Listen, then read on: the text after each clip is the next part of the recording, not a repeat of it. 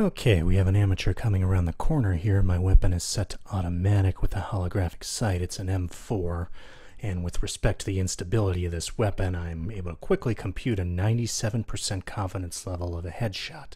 We use simply random directional fire at this distance, and we have an easy cleanup of the player. And shortly after, I happen to hear another peon approaching the doorway here, so I decide to run the exercise again, and we have a smaller sample size of 20 bullets, but a 95% chance of a headshot. Now I do allow for a plus 5% margin of success or excellence in this case.